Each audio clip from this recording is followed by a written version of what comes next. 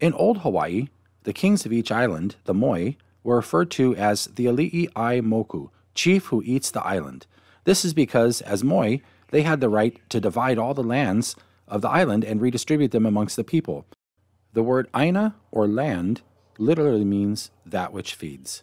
An old Olelo no Iau, or proverb, says, He ali'i ka aina, ke kaua ke kanaka. The land is the chief, the man is its servant, reminding everybody that the land feeds us all.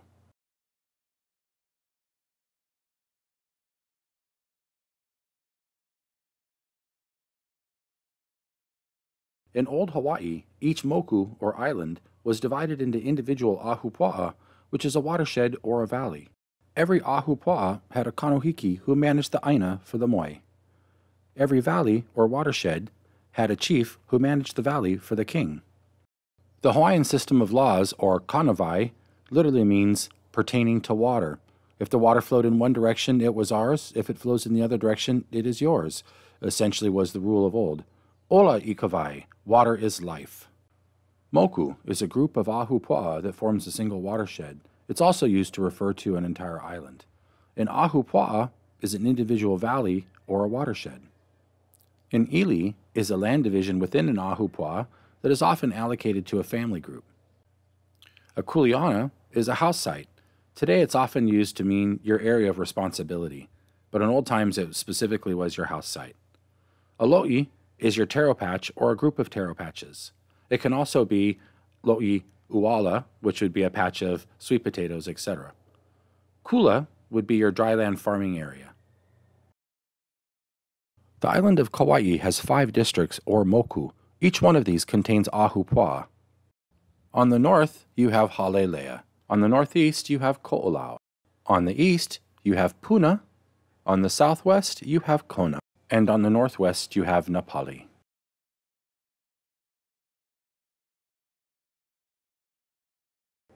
Now it's time to take a closer look at each one of these moku. First up is the North Shore moku of Halelea. It contains the ahupua'a of Namahana, Kalihivai, Kalihikai, Hanalei, Waioli, Waipa, Waikoko, Lumahai, Wainiha, and Ha'ena. Let's take a closer look at the ahupua'a of Lumahai. Now let's take a look at the moku of Ko'olau on the northeast.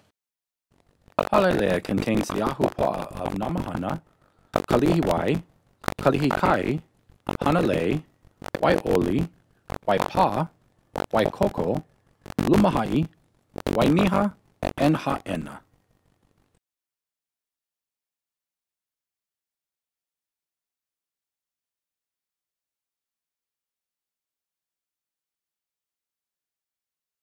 Let's take a closer look at the ahupua'a of Anahola.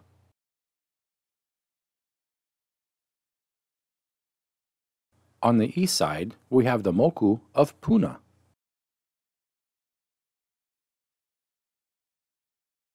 The moku of Puna contains the ahupua'a of Kipu, Ha'iku, Ni'umalu, Nawiliwili, Kalapaki, Hanama'ulu, Wailua, Olohena, Waipoli, Kapa'a, Kelia, and Kamalo'o.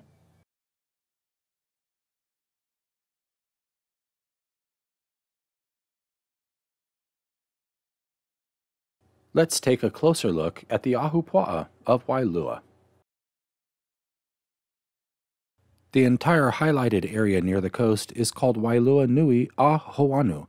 This sacred area was reserved for Kauai's ali'i, or royalty, in old times. This well-watered and fertile ahupua'a had many taro patches or lo'i extending all the way to the mountains.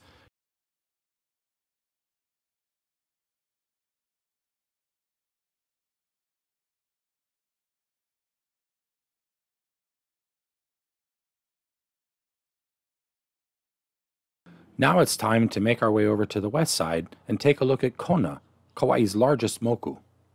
Kona contains the ahupua'a of Waimea, Makaveli, Hanapepe, Wahiava, Kalaheo, Lawai, Koloa, Veliveli, Pa'a, and Maha Ulepu.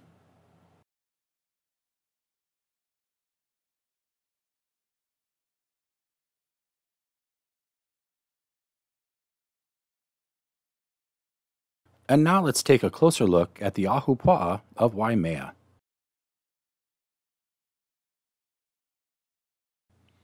This large Ahupua'a used to host an impressive population of native Hawaiians.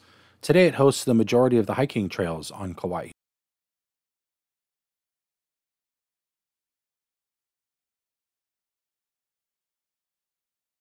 And now it's finally time to take a look at the moku of Napali. Napali contains the Ahupua'a of Hanakapiai, Hanakoa, Pohaku'au, Kalalau, and Hanopu.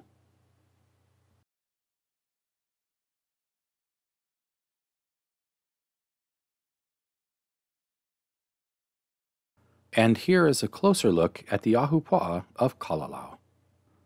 First you can see the Wonderberg Trail that runs along the Napali coast and takes you all the way to Kalalau Valley, and now you can see the valley. When you look at Kauai from this perspective, it can be pretty mind-bending to consider just how many people lived on this island before Europeans came in.